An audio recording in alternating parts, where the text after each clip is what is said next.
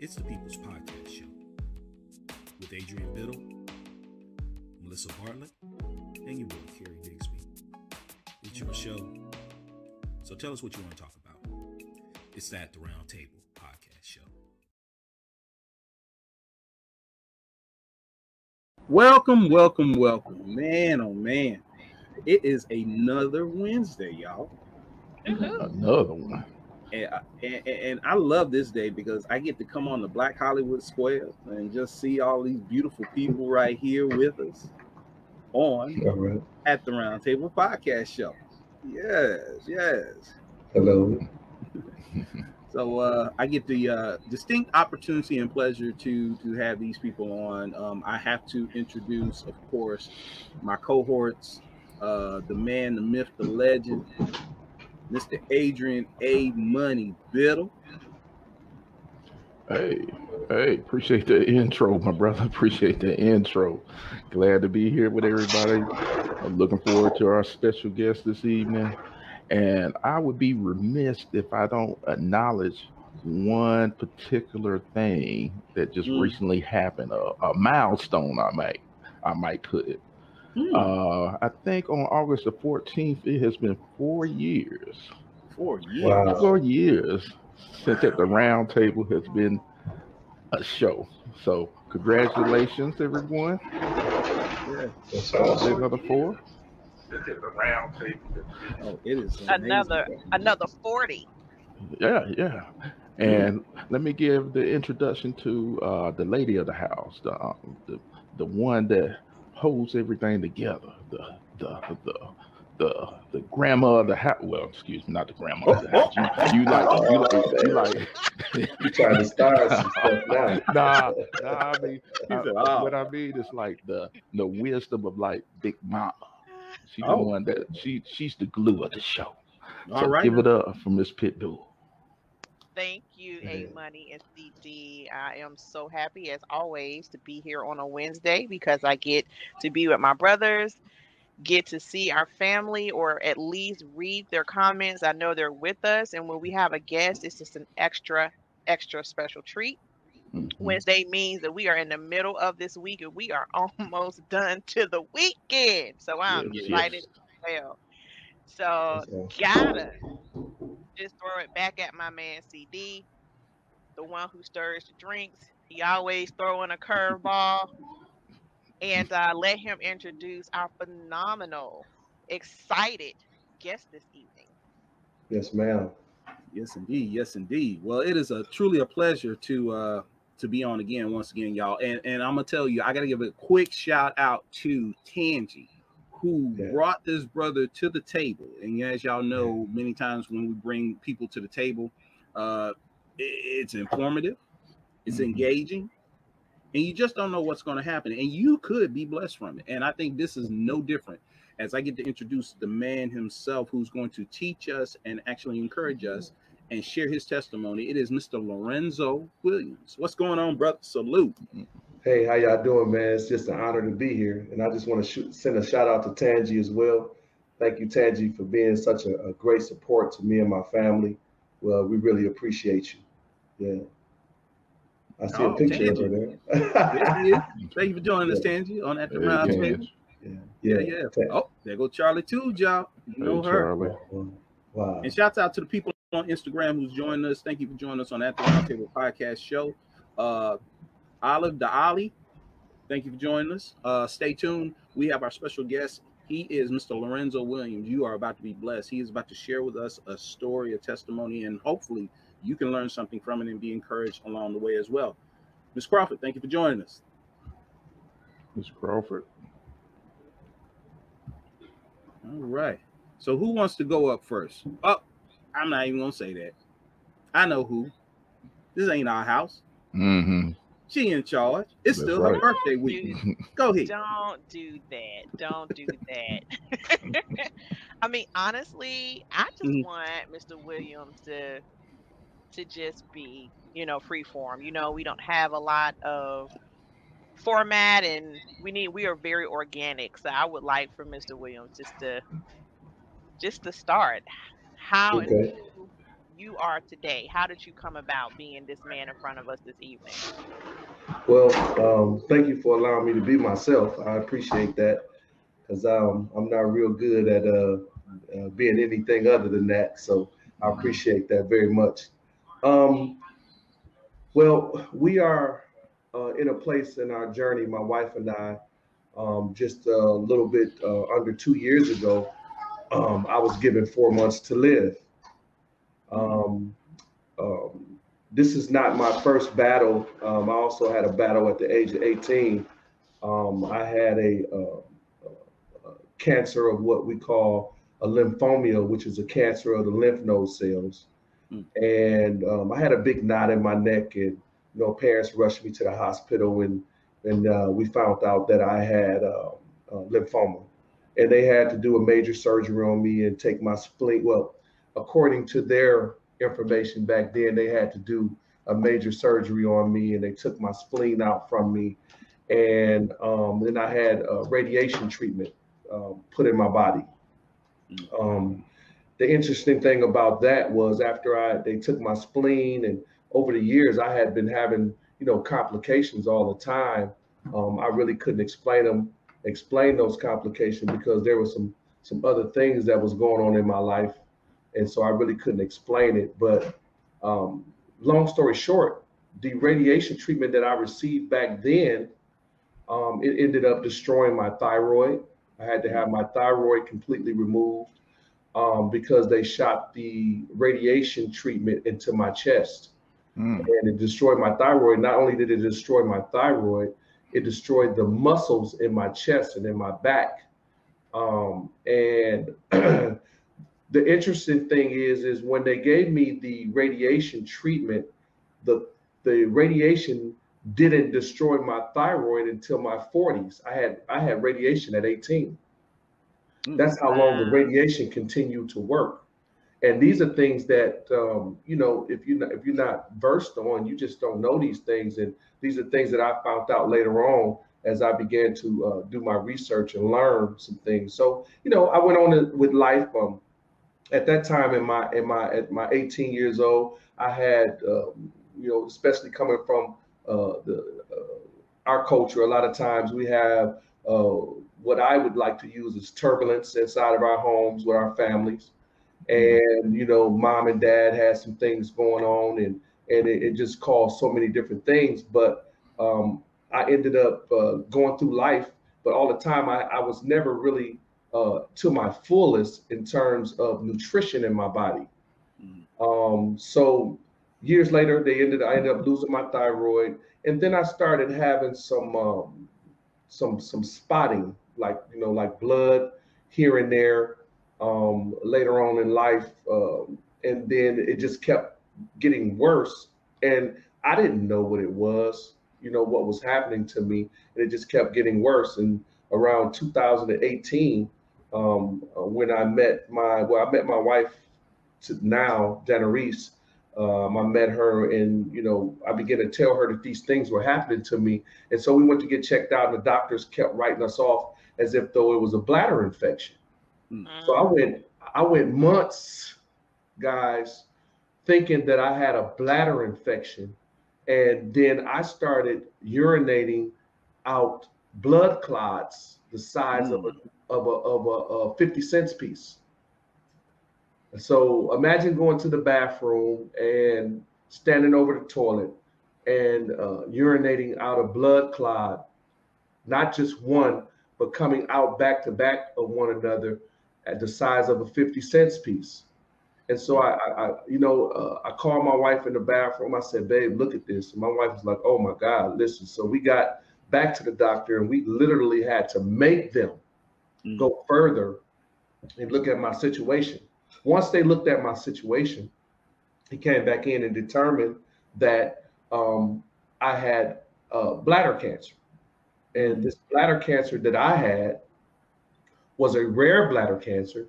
And it was because of the way my bladder was made, this cancer was in a pocket that was hidden that they really couldn't get to. So the doctor came in and told me the only way that they could deal with my situation is they had to take out my complete bladder, and they had to take my prostate from me.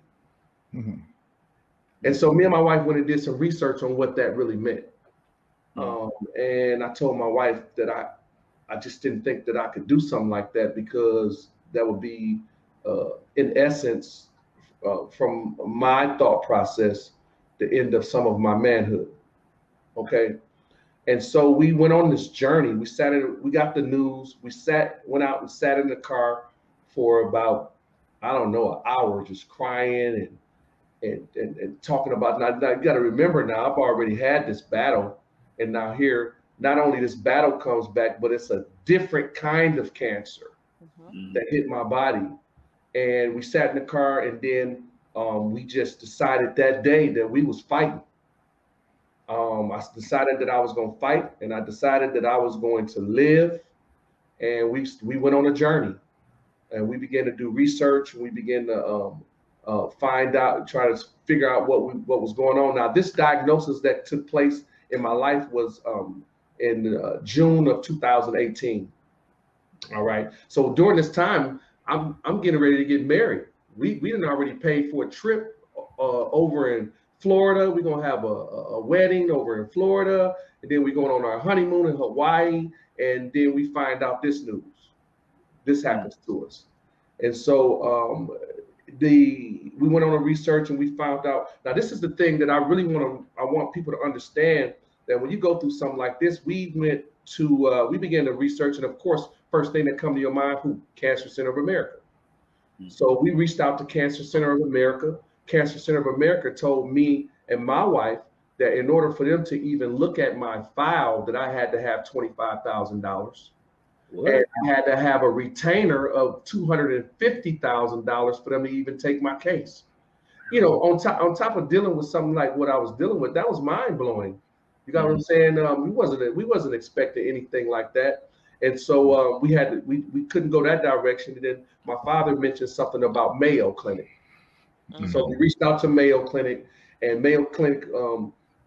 First of all, I want to say this. I'm a very spiritual man, but I'm not a very religious individual. I believe in the Heavenly Father, and I believe in the fruit of the Spirit, and I believe that God is the ruler and controller of all things. So when I got this news, first of all I began to seek on my higher power and asked him for direction, and he began to direct me and my wife on which direction we needed to go. So when they did this, when we reached the Mayo, they told us that, hey, they said they'll take a look at my file, but we needed to have $10,000. And you know, that for me and my wife at that time, God has been very gracious to us, and we were able to come up with that $10,000. And we went there, and they looked, and they saw the cancer in the pocket, and they said, well, we think that if we take 10% of the bladder out, that we can get the cancer out of there, because this cancer was an evasive, poorly differential. It's a long name, sarcomatosis. It was squeamish. So this kind of cancer that I had is considered to be a cancer that has intelligence. Mm-hmm. You know what I'm saying, sister? I didn't know that cancer was intelligent. This particular cancer that I had an intelligence, and it was according to the medical terminology, it's a cancer that's a professional at hiding. Mm-hmm. All right. So they told me that they believe they could get to cancer. So me and my wife is so wise that I can't wait for you guys to meet her. You guys know I'm here with you. You're in North Carolina, right? Yes. You know I'm here. I'm down here right now. Oh, wow. Are you? Yes, I'm actually in North Carolina right now. We came down. We knew that we were having this interview, but we're also looking at places that we may want to live. With, from being in Wisconsin with all that cold weather. Come on down. And after everything that my body's been through, the weather's a little rough on me. And my wife, her name is Dana Reese. She's ready to get out of there anyway. So this woman saved my life, guys. I can't wait till you guys meet her. So I'll follow her wherever she goes as well. And so my wife was, in her wisdom, she said, honey, we have to get married before surgery. And I said, well, what do you mean? She said, no. She said, baby, if we don't get married before surgery, I won't have a say so. I have to be able to communicate on your. I'm telling you, man. Listen, I have a whole new level of respect for the sisters, man. We need the sisters, and we need their wisdom. And the Lord blessed me with a very wise sister. And so we got married on July 22nd. I got my diagnosis on the 6th of June. We got married on July. This is how serious they wanted to get to this surgery, because the cancer was spreading. Okay, so me and my wife at that time, we decided we just started doing research. We began to look at naturalists, and you know, I got to give a shout out to Sebi, because we looked at Sebi's program, and we implemented some of his understanding into our regimen. And so we got married on the 22nd, and then we rushed to the Mayo Clinic. I had surgery on July 27th, major surgery. Wow. So me and my wife have not even yet. I'm still in my recovery process, because first of all, the cancer did a job on my body, and still recovering from some other things. So me and my wife, we have yet to even have a reception from our marriage yet, because we've been battling all of this time to get me back to where I am right now.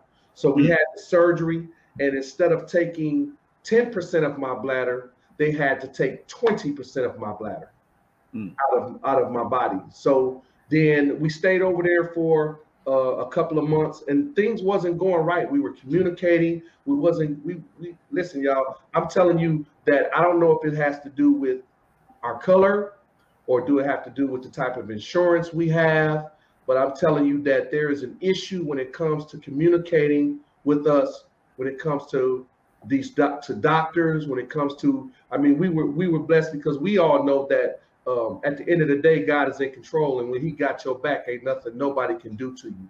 That's right. And so the cancer returned 2 months later. When the cancer came back, it spread it to the lining of my stomach and throughout my whole left rib cage of my body. And at that point, around the cancer returned I was having some issues, and they had to go back in and look for the cancer. Okay. So then that's when they found out it had spread it. And then on was it October 19th, I believe? Around October 19th. Around October 19th is when they told me, I came into the office with my wife. My mom and dad was there back in Wisconsin.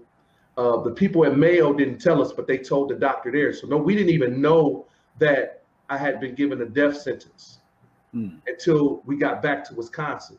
So the doctor comes in, and he's talking to me and my wife, and he tells me and my wife that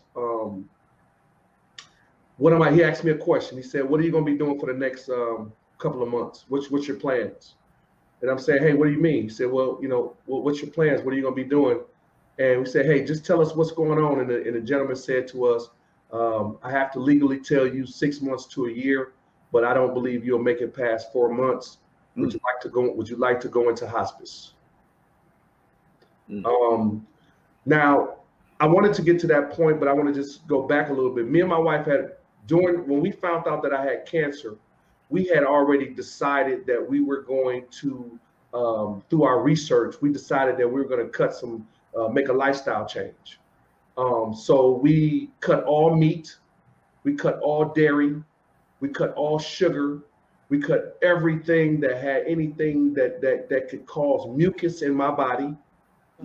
And we decided that we were not going to fight cancer. Okay, so we never fought cancer. We never tried to fight cancer. The only thing that me and my wife decided to do was build nutrition into my body. So we focused on nutrition, putting nutrition in my body, and we only put those things that we found that would fight against cancer in my body.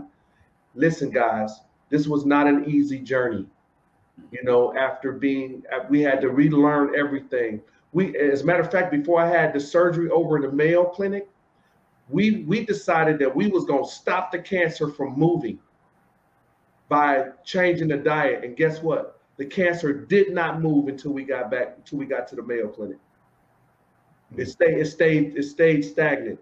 So then, after I had one shot of chemo over at Mayo, and I told my wife, I said that chemo that messed you up. And we know about chemo. You know, one thing about the chemotherapy is that people take the chemo, and what a lot of people don't understand is when the chemo goes inside of you, it kills all of the bad cells. Yeah, good. But yes, sister, but it also kills all of the good cells.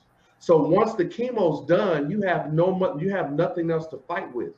So if the cancer comes back, you have no what my wife would call warring soldiers in your body anymore, because the chemo have killed all of them.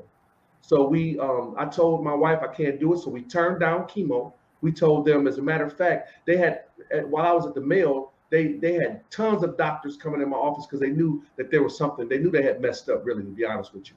And they put fentanyl patches on me. I was so delusional. I was delusional. I didn't know where I was. And I told my wife, my wife said, we got to get out of here. She told them to take everything off of me. And they said, they tried to convince me to stay. And I said, well, whatever my wife's saying that we're going to do is what we're going to do. We got out of there. We got back over here, and we just went.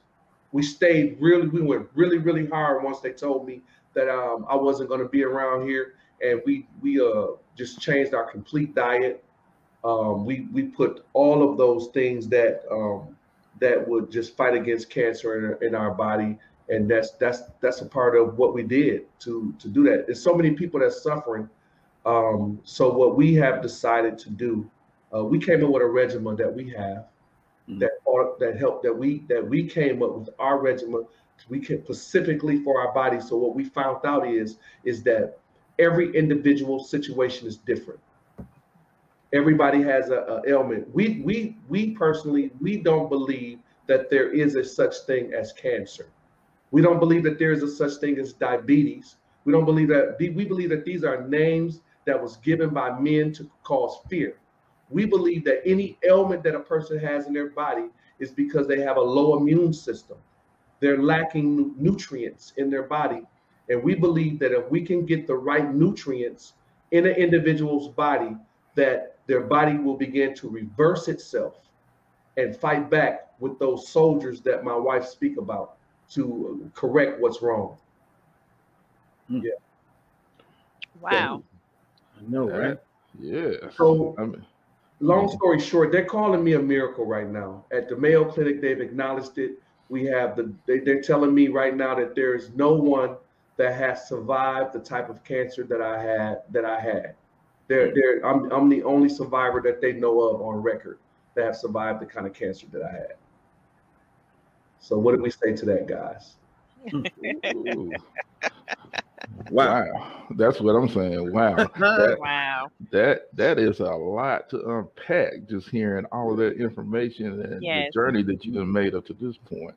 But if you don't mind me asking, Mr. Williams, just to go back a little bit with your first situation with cancer, because I believe that it helps it's building the foundation to the person that you are right now. At the age of 18, when you were first diagnosed, I mean, that's the prime age of living. So when you actually received that information, what was your mindset, or what helped strengthen you to push through that diagnosis? You know, like I spoke, back in those days, there was so much going on, with family. Remember back in those days, we had high level factory working jobs and things were going, and then they took all that stuff out of our communities, and it affected our parents. And it affected everybody around us, which caused turbulence in the home. So when I was diagnosed with the ailment, there was some division that was taking place at the same time. So I was so confused as a young man going through something like that. I was in the streets, and so I stayed into the streets a long, long time, even after the cancer. Listen. I was so discombobulated that I made up my mind that I wasn't even going to finish. I never finished radiation treatment at 18. I stopped going. I got really sick, and my dad rushed me to the hospital, and the doctors came in and said that they can't find cancer in my body anymore. You know, and that happened to me back then. But my mental instability, listen, they shot the radiation, and we all know what radiation do to you. It blackens your skin. It takes your hair out. At the age of 18, man, I was walking around with all my hair out in the back of my head, and my neck was black as tar. So I didn't even realize until I got a little bit older, just recently, when we started dealing with this matter, how humiliated I was as a young man dealing with something like that. So it was a heck of a journey, sir. And it was a trauma in my life, but I made it through it. I tell you that thyroid, even with the thyroid being taken from me, and you know, there's so much I wasn't educated. I didn't know what the purpose of the thyroid was, how important it is to the centering of it's like a centerpiece in your body that regulates so many parts of you. You got what I'm saying? So it was a lot. I like to compare the thyroid to an alternator in a car. Because any and all things for all the systems in your car, the alternator it regulates and distributes those that voltage. And so our thyroid has the same properties with different chemicals to make sure that our systems function properly. And it's so I am our cancer plagues my family on both sides, maternal and paternal, Mr. Williams. So just to hear your story, it brings up memories. My grandfather passed on my mom's side. My mom passed from cancer. I have 2 family members who's battling different types of cancer right now, which I told them, make sure you guys tune in tonight. We have a lot of survivors of cancer. But it's always a fear that a diagnosis is coming, and if it skips me, that it, hope that it prays it doesn't, become a diagnosis to my children. The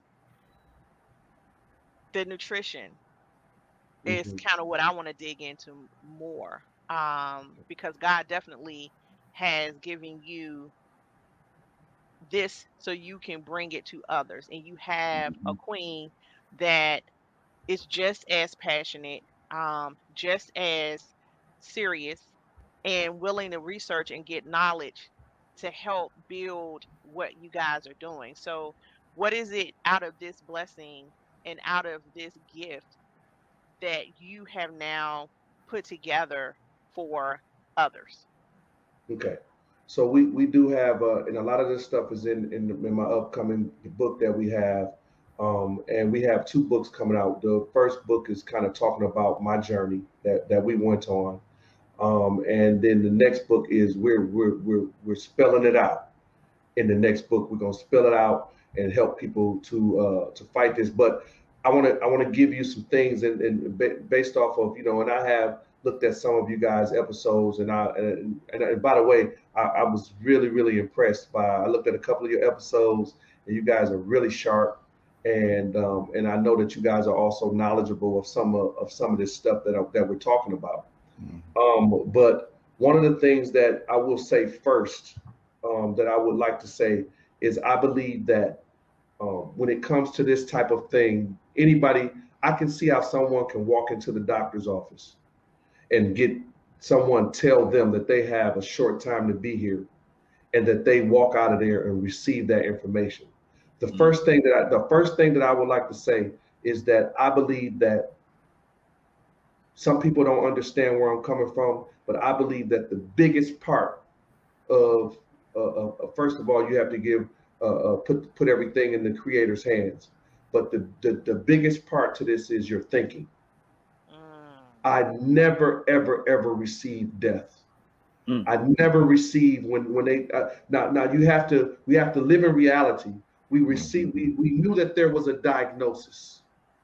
You understand what I'm saying? We knew that there was a diagnosis, and we accepted the fact that something was there, but I never, ever received. There's no man that can give me a deadline. So I never received a man's deadline, first of all. So my thinking, I never thought death. I've always thought that I was going to live. I never accepted death. Secondly, when we began to do our research, we found out, this is very important. We found out that most sickness, or all sickness, is due to an over or imbalance of mucus in your body. Okay? All right. One of the things that we know for a fact is we should not be drinking milk. Because if you're drinking milk from a cow has 8 stomachs. Cows don't eat meat, they eat hay. All right. And then we have to understand our history, how we ended up drinking milk anyway. And most of the reason that we ended up drinking milk was because our milk, our natural milk, was being stolen from our sisters. Yeah. And we were giving cow milk to substitute what milk was naturally given from our queens, because it was being stolen from them, given to others, and they were substituting us with cow milk, which we were never supposed to be drinking anyway. All right, let's start there, mucus. So when me and my wife filled out, and I want to give this because this is the thing that I want to give out right away, because I want to answer your question. First of all, whenever you have anything going in your body, you have to have a reset. Okay, what is a reset? Religion calls reset fasting. Okay. Right? But a reset fasting is really designed for you to bring your body under subjection and to cleanse yourself. So me and my wife had already decided that we were going to cleanse our bodies of all of the stuff that we were used to having in it. All right. And then we begin to replace that stuff with all natural substance that we begin to put in it. So I'm going to name a few things. And Miss Pitbull, I gotta, you have to understand that this journey that I have, I'm going to give some things, and then I know that we're going to build the relationship out after this. We have to, but I'm just going to name some things that we did. Okay, we fasted, and I want to, my wife's so cold. She got me with postcards and I get some things, man. I can't wait. I want you guys to meet my wife. You got to meet her. I'm gonna have her stick her head in and say hello, if that's okay with y'all. Yes, you better. Yes. But I have a whole new level of respect of what a union is, and what it means, and what a help means. So I just want to shoot a shout out to my sisters and my wife. Hey, we need y'all and we love you. Y'all the best. But fasting promotes blood sugar control. It reduces the insulin in your body. It improves blood pressure. It improves cholesterol. It boosts brain function, and it boosts your metabolism, and it gives listen, this is what's most important, what we found out.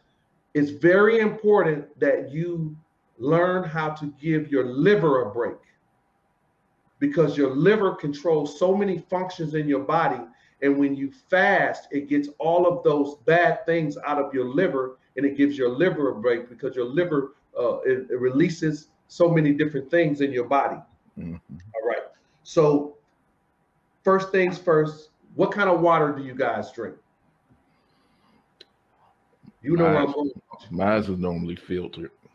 Filter water. Yep. Water. Well, what we found out is your body is made up of alkalinity. Okay. So there's a lot of waters that we drink, and the waters that we're drinking adds to the acid that's taking place in your body. All right. So what we should be doing is we should be after what is called a pH balance.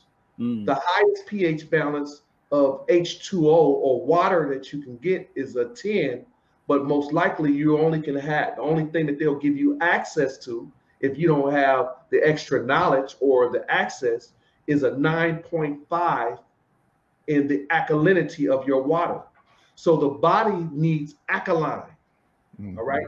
So we decided that the only thing that we were going to put in the body was alkalinity. So you want to drink, if you can access it, you want to drink what we understand today is alkaline water. But alkaline water is not new. It's been around for a long time. Just like another thing that's not new is kale. You remember when you went to the store? Yeah, bro. You remember when you went to the store and we would go and get lettuce and we would look up at the kale and be like, ugh.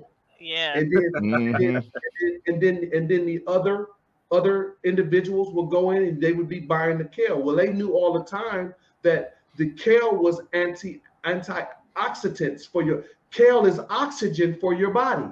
Yep. Okay. Your body's nothing but one big pore. Okay. And so that's why you have to be conscious of what's being put in your body, because your body is one big pore. So alkaline water. And whenever you're dealing with any sickness or you're dealing with situations, you need to be drinking like for instance, my wife had me on a regimen where you have to drink. For my wife, something else. I was drinking half. I know, right? A gallon and a half water a day. Woo! I'm supposed to drink 2 gallons a day, but right now I've been slipping a little bit. But I drink a little over a gallon a day of water of alkalinity. Because you need to cleanse your body out, especially those people that's on medication.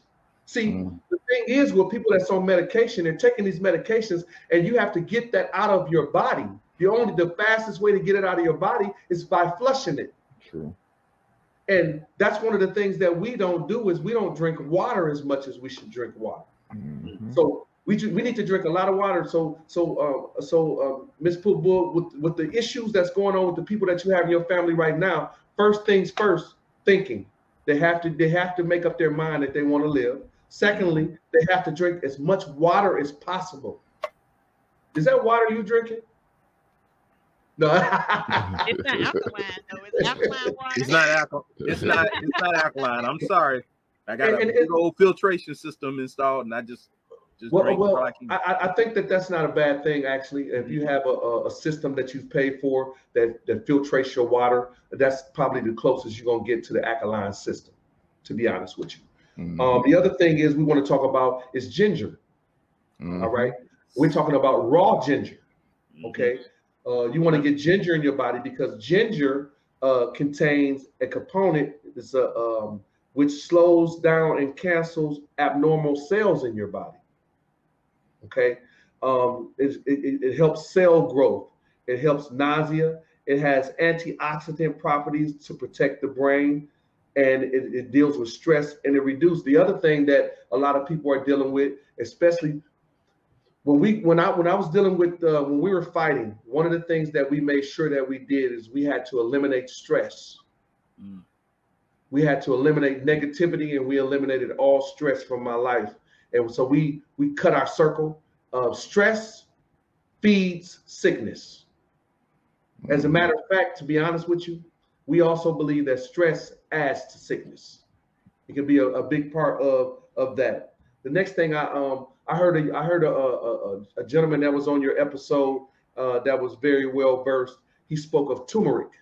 Yes. All right.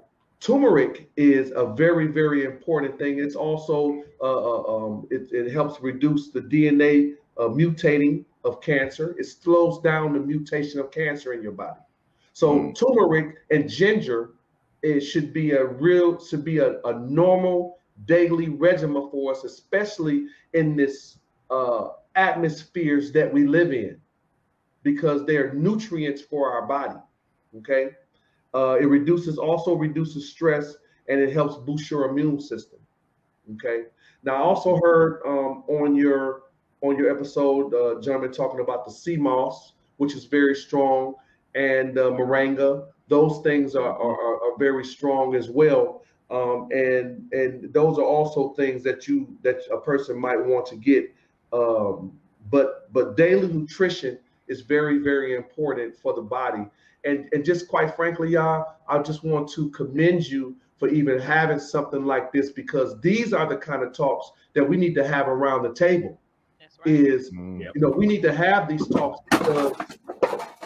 because no one has really been teaching us these things. And so, long story short, my wife and I, our mission, which is our organization, is Journey to a Better Health, which you can see behind me, and our mission is to begin to educate and begin to educate people more on what it's going to take to put proper nutrition in your body.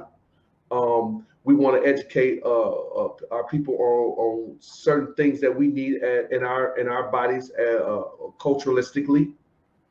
And what we have decided to do with the rest of our life, since this has happened in our life, I mean, I don't know what else to say. I mean, one of the pastors in our community, who I happen to love very much, I didn't really see it like this, pulled me in front of the people in the church and said to me, asked the people, have you ever read about a miracle in the Bible? And the people was like, yes. And then he said that this is a modern day miracle. Mm-hmm. So imagine that, y'all, being a miracle in the 21st century. And so it is my obligation to reach back and give. So what we want to do is we want to commit our lives to individuals. We want to help people with nutrition plans for their life, to help them to, me and my wife, we go in and we find out exactly what's going on to a person with an individual, and we do our research, and we help to build out a nutrition plan specifically for their situation, to help them to fight against whatever ailment that they have. And hey, he gave it to us, y'all, and we ready. It is it's not an easy thought. It's not an easy journey, but we've chosen to go ahead and take this challenge. And so we're ready, y'all. So we just honored to be in a situation like this, where individuals like yourself will be open to help us promote what we're trying to do. Yeah, absolutely. Journey to a Better Health yes. Is a powerful name, and it just sums it up. You don't need a mission statement. You don't need any of that. Don't need a tagline. It tells you exactly what it is that you're doing, and what's driving you to be. And I think so many people have just accepted, oh, well, that's what so-and-so died from. That's what my granddaddy had. That's what, and so it's hard for us to unlearn and untrain not only our mind, but our taste buds on things that can help us. My aunt joined in. I texted her really quick and said, hey, you got to check out our podcast. And she's one of my family members that had a similar story, where she went to the hospital, on an emergency that Friday, that Sunday. They was telling her they were giving her 6 months to live. Yeah. Because she had gallbladder cancer, and it had spread throughout her liver, and they didn't even want to touch her. And again, because we are a family of faith, and we went into prayer, she was supposed to go in for exploratory laparoscopic surgery, and they were just going to look around.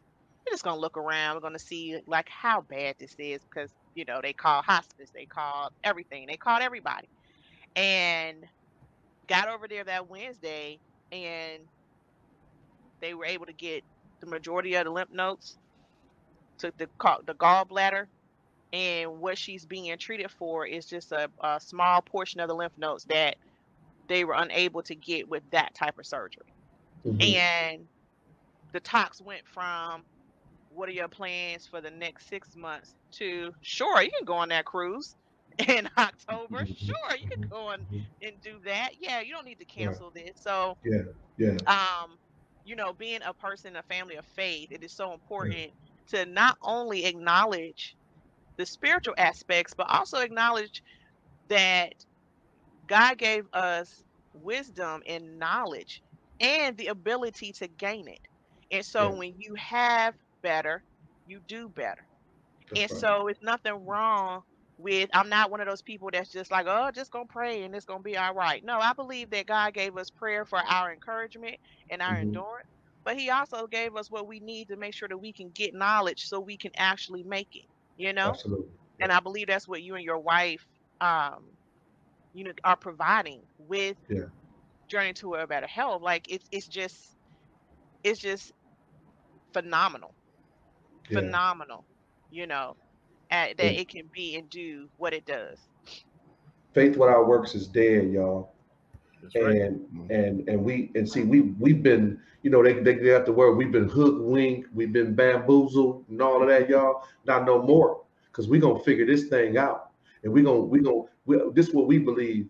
We believe that if the enemy, which we call sickness, if the enemy, which we call the devil, if the enemy can create something natural in the earth that can kill you, then truly the creator has something natural in the earth that can repair you. That's right. And so what we're gonna begin to do with me and my wife's mission is, and we're on a mission, y'all, because the hook to my story is we turned down all traditional medicine after a death sentence. That's the hook to my story. And the doctor that gave me 4 months to live is now a friend of ours. He told me and my wife that we've changed his life. He actually made a statement concerning my matter, saying that he has no explanation of what took place in my life. Even at the Mayo Clinic, that's what they're saying. And so I'm saying this with humility. I'm saying that I'm taking this with the Lord, or what God has done in my life, and I'm going to work for him. And we can work for the Lord and be who we are. He made you who you are to be you. And guys, and I've watched a couple of your episodes now, and I'm telling you right now that you guys are so you, and you can see individualism in each one of you. And I was excited to get on here with y'all today. Well, that's what we like. That's what we like. Yeah, appreciate it. And we would love, me and my wife, if you guys have some. We're here in North Carolina. I think I have another interview tomorrow, and I think I have 2 more next week in North Carolina. And at some point, guys, if you guys have time, my wife and I would love to meet you face to face. And you guys can come where we are, and we'd love to meet you and just shake your hand. And we just want people like you to support us on this journey and hold us accountable, so that we can stay humble and help people and get testimonies, y'all, so that we can let people feel that they can survive. My wife said to me that, and Tangi said this to me, they said the same thing. They told me that my story, they said that I'm hope, that I am hope. And they made me cry, y'all. I'm a big baby sometimes. I'm a tough guy too. Nothing wrong with that.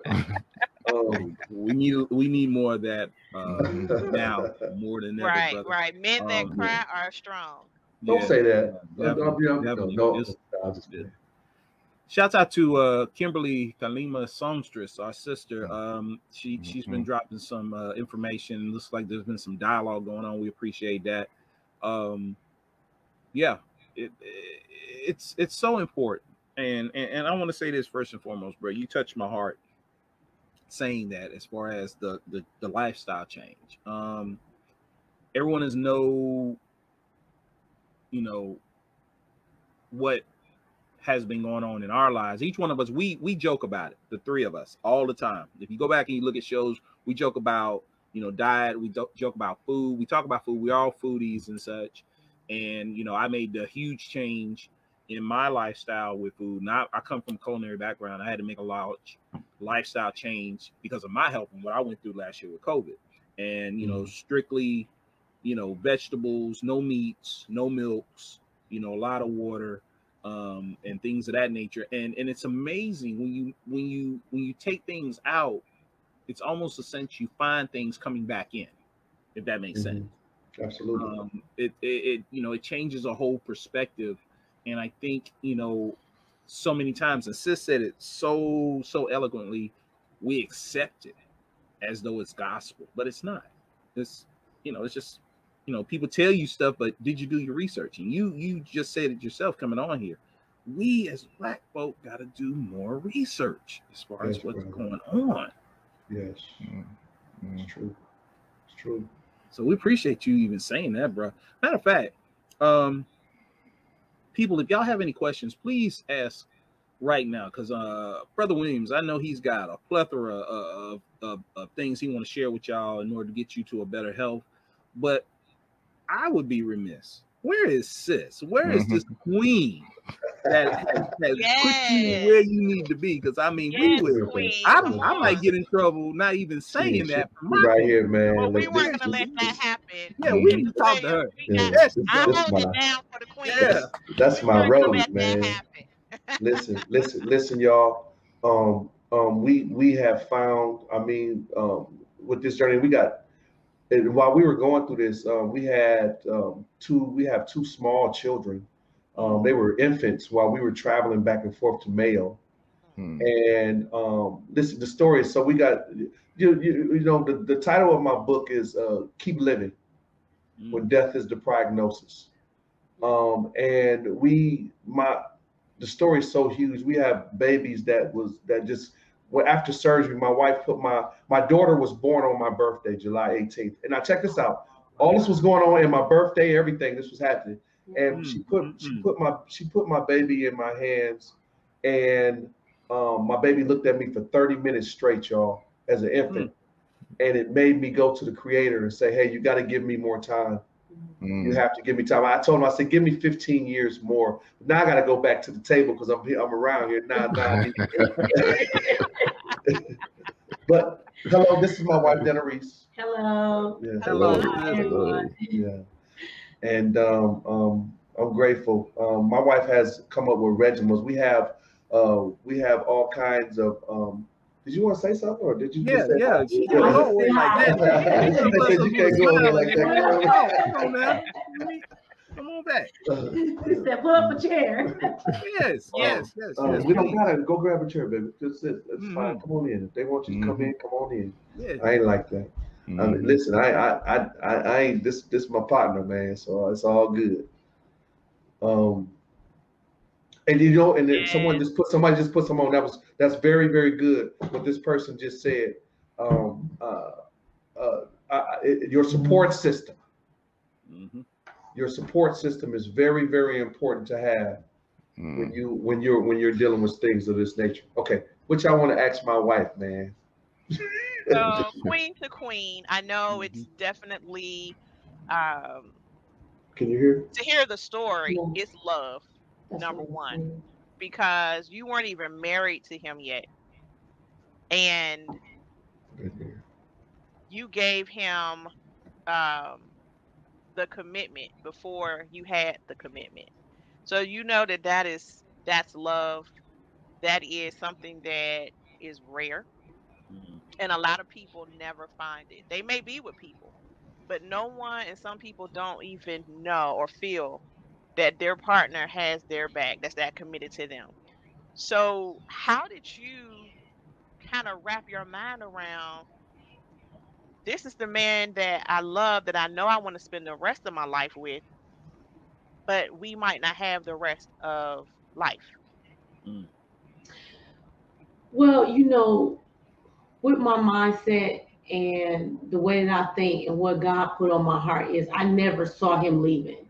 And it's just not the message that God gave to me. The Spirit told me that he was going to live, but I needed to be obedient to the downloads that I was going to receive from him, and then from myself, from what the Lord was giving me. So I just knew, and that was the Spirit telling me that we had to be married, right? Because doctors, in my mind, they're good for diagnosis and not treatment. Yep. Right. So when they gave the diagnosis, with all my heart, I knew that God had a treatment. Right. So I was already on the positive, mindset that we were going to do what we want to do, teeth and nails, to fight. And I wanted to show him because of everything that goes on within our community, I want to show him unconditional love. And we don't get a lot of that in our community. You know, there's always love for particular people, places, and things. But I want to show him an unconditional love and allow the Lord to speak through him to me and tell me what I need to do as a helpmeet. Yeah. That's a phenomenal one right there, brother. That's powerful. Yeah, that is very powerful. I want to know when the book is coming out on y'all relationship. I know that's y'all together. Thank you, A-Money, because I'm like, we got 2 books on your situation and how you beat cancer, how to be healthy. I still see a relationship book coming on, guys. So go ahead and start getting it. We received that. We received that. You know, one of the things my wife said to me that really stuck to me when I was in the middle of my battle, because, you know, being in a battle like that is a real dark place. And, you know, you expect certain things from family that don't show up for you, that don't happen.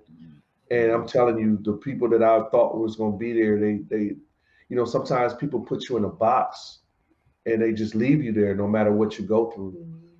And while I was fighting, my wife said this to me. It was so powerful. She said, babe, it doesn't matter how much nutrition I give to you. If you hadn't have made up your mind you wanted to live, you wouldn't have lived. And I just thought that was so powerful to me for her to say that. And we have not been together a very long time. Maybe what, 5 years, 6 years now? 6 years now. Well, 6 years. You know, she was starting stuff in the first few of those years, always starting stuff, but once we finally figured it out, what we wanted to do, this happened. You know what I'm saying? So now we're just looking to just enjoy one another. And we've been through, this is definitely God ordained. And we receive that from you because we talk about it all the time. You know, that's a whole nother subject, but we can obviously see with our own eyes that the enemy's trying to break down the family unit. With all of the confusion that is presenting to the people out here today. And so I think that you guys are right. It's very powerful to have a support system, and I'm grateful. It is. And your mindset is important too. You know, just to touch back on the mindset, you know, when going through that, his mind was ready for the fight. He was mentally ready for the whatever, you know, was coming in. You know, nutrition is powerful, yes, but it won't give the power due if you're not mentally accepting that power, right? You have to mentally be stable and say, okay, what do I need? He's like, well, what I gotta do, babe? I gotta drink this, and I'm telling y'all, we had some moments, that stuff was so nasty. Yeah, we'd be up in there like, kind of stuff. Y'all, we got some, hey y'all, we got some serious regimens. Yeah. We got some serious regimens that we're gonna give to people, man, to put in their body. It don't taste. What we found out during this journey is what's good for you don't taste good. Yeah. Good point. Good point. You know what I'm saying? You know the reason why, bro, is because over the years, if you think about it, and I was joking with the kids some time ago and some other people about it, you know how we used to break our neck and be so happy when mom and daddy used to take us to McDonald's?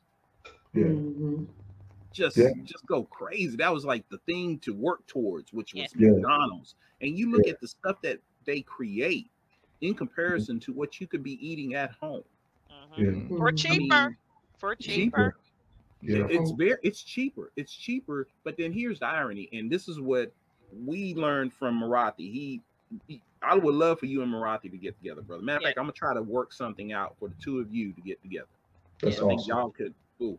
But it's amazing how we will spend cheaply on food that causes harm to us, but then we complain about spending so much money in order to take medicines and things to get us better from what we just ate, which was so cheap to buy.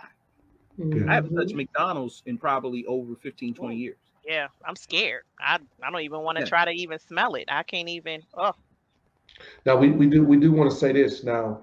When you're fighting for your health, you have to cut all of these things. Now I I wouldn't say, wouldn't say we're vegan. Well, I wouldn't say that we are vegan, because we do eat meat, but we wasn't eating meat while we were fighting, though.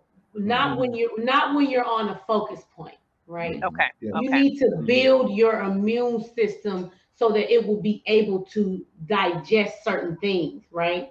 It's kind of like sending your soldiers to war without weapons, right? Right. Your immune system doesn't have any weapons to fight. So if you are going in and eating meat, it's not going to even be able to process the nutrition out of the meat, right?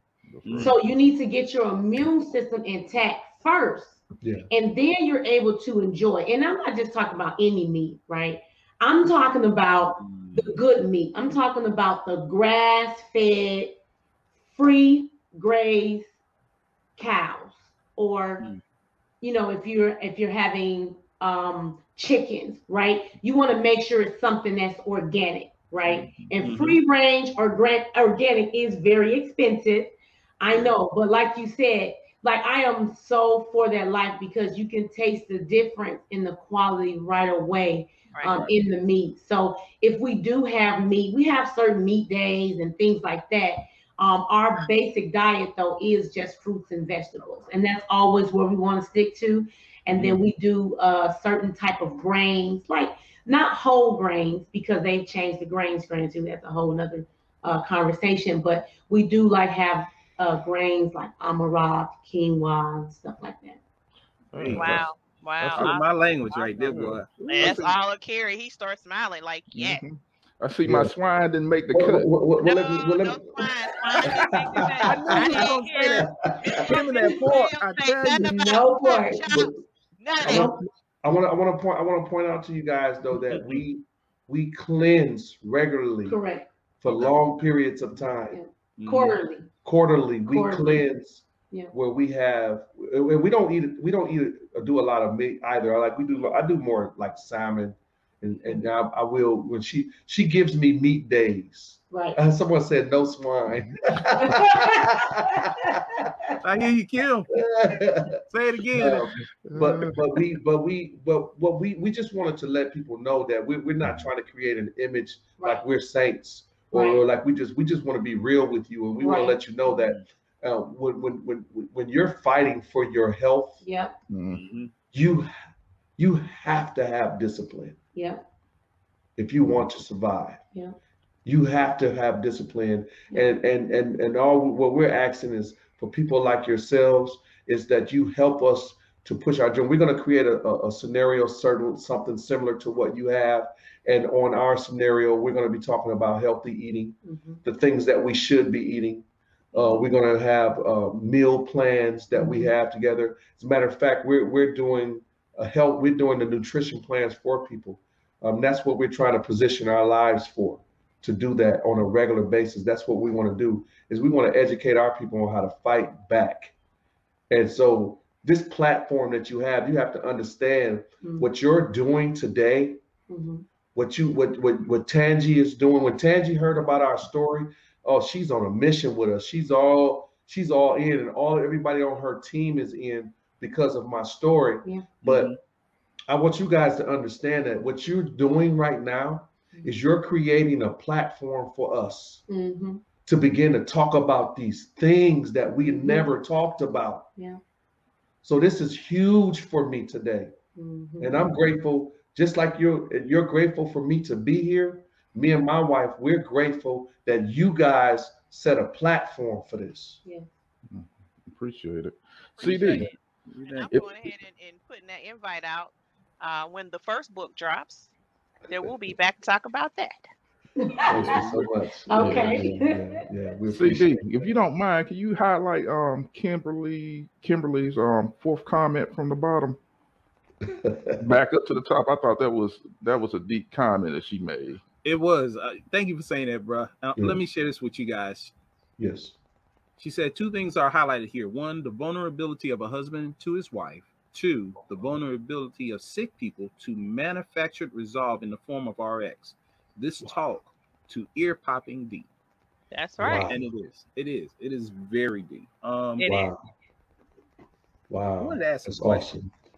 and we're getting close to that time, and I hate it when this happens. Yes. But regarding the platform that you developed and what you're going through right now,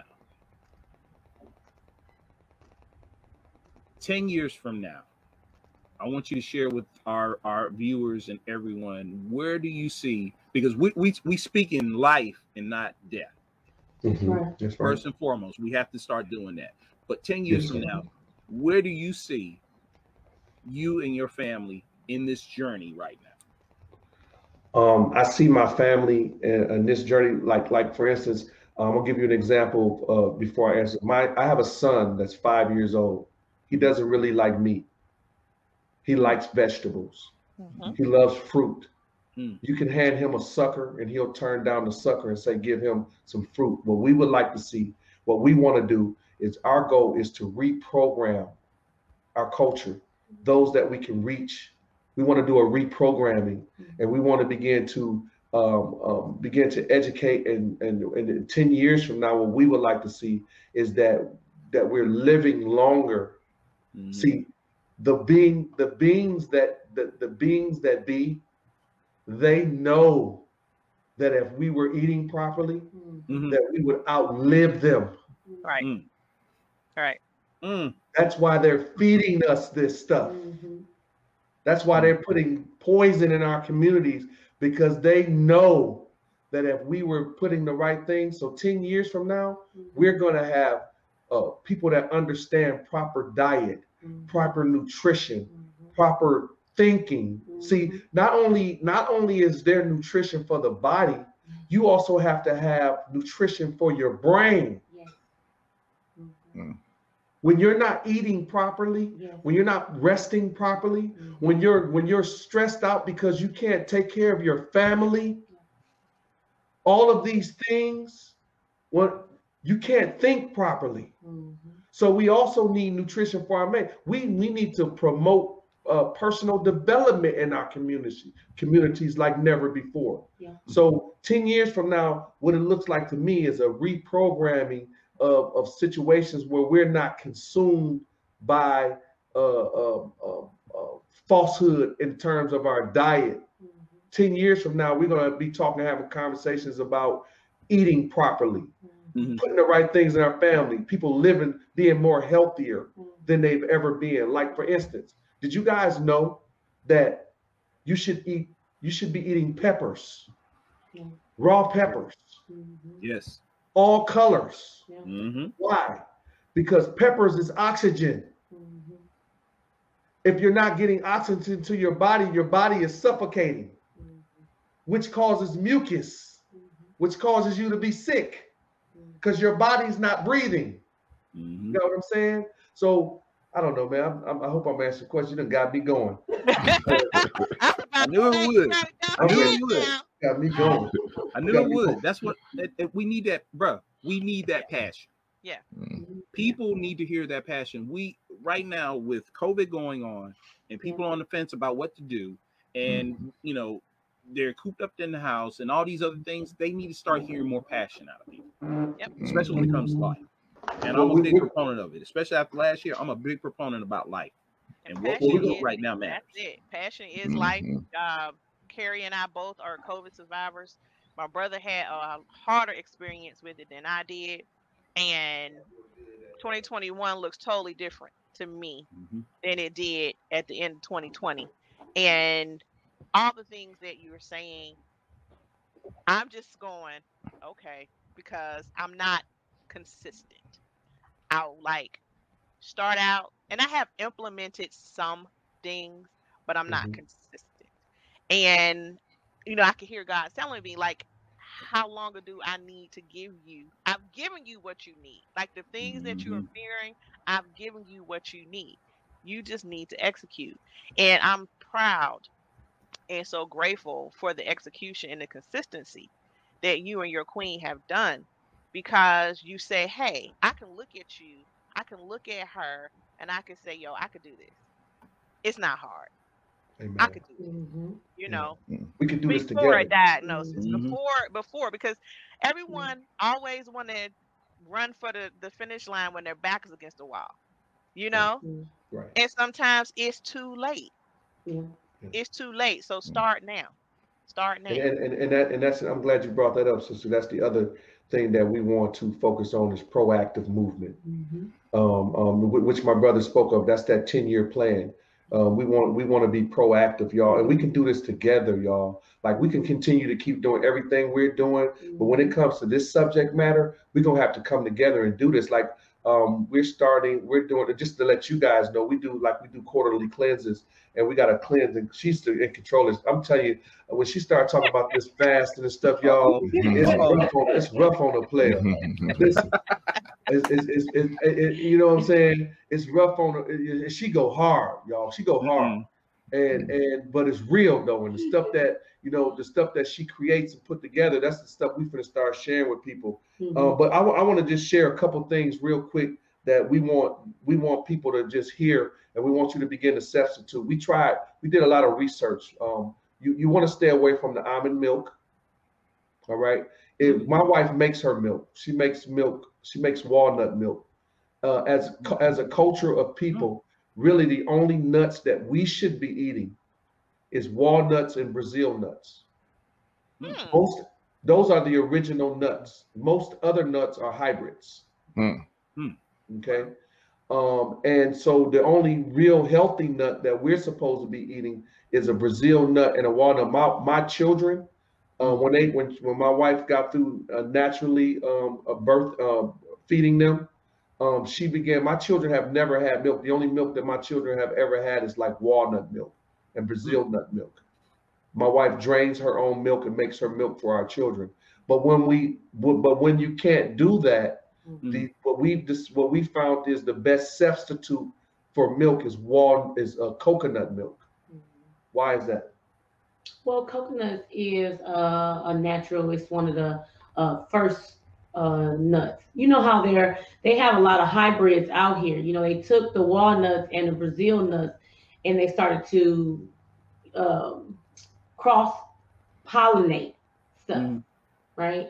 So then they came up with cashews and almonds and all of these different nuts that they have. But the original one was the walnuts and the Brazil nuts. That's how it first started. So when you have those nuts, but coconut is natural because it's an original nut too. It's a little bit different and it tastes different. Of course, we know that cashews are delicious. All those nuts are delicious, right? And then when you think about walnuts, you're like, oh, it's bitter, and Brazil nuts ain't good either. I'm just gonna be real. They don't taste good, but they don't taste good because of our taste buds. When you go on a fast, like when we're fasting, things taste different when you get sugar and dairy and all that stuff out of your diet, right? Once when you get into week 2, I'm talking about cucumbers are sweet, peppers are sweet, right? I don't care what, you don't care what it is, walnut, Brazil, it's all delicious. And sweet, you be like, just give me something to eat. She said about her cashews. Hey, listen, guys, have you ever looked at a walnut? What does it look like? It looks like a brain, right? Yeah. Walnut is good for brain function. Yeah, it sure is. Yeah. It helps the functioning of your brain. Yeah. The other thing is we want to cut out all sugars, guys. Yeah. So what we found is agave. Sorry. I gotta put my church finger up. Shivers on the spine. Y'all can start speaking German. I gotta go. Have a good night, everybody. we pretty much put away the sugar, syrup, all that stuff. Agave is also a natural plant. Yeah. It's a sweetener and it tastes great, y'all. Yeah. It tastes just as good as sugar. It tastes just as good as syrup. It's really good. So we use only agave when we use sweeteners. Okay. Agave. Or maple syrup too. Maple is also from a maple plant. Maple is not that bad. But I mean, if you should save the sugar for like if you're having a big event like a wedding or a reception, but on every day we don't have sugar. That's all. Agave is our sweetener for whatever it is we're using, teas or whatever whatever it is we're drinking, it's agave. And then you want to do more raw, steamed. You don't want fully cooked vegetables. We found out that like the greens, we love greens and all that stuff. That ain't it has no nutrition, none. Maybe some collard green, but what we found out is where all the nutrition is after you get through cooking them greens. And the green, that's the nutrition. Yeah, that's the nutrition. Everything that's in the pot that we don't deal with, that we don't take, that's where all the nutrition is. And we stuff it just with a big old plate of greens, and there's no nutrition in it at all. And then before we get off, before you guys finish up, we definitely wanted to. Now, COVID is a real sensitive thing, guys, and we're not telling anybody what to do or not to do. After what I've been through in my body, and for them not to really educate us, Steva, baby. I'm answering right now. Okay. For us not to know what's really in it is a problem for me and my wife. But what we would like to say is that they're getting ready to turn it up. They're getting ready to turn it up on a whole nother level again, y'all. And we better be focused on nutrition in the body, okay? Because the way they're getting ready to turn this thing up, population control is a real situation, and the mission is real that they own concerning that.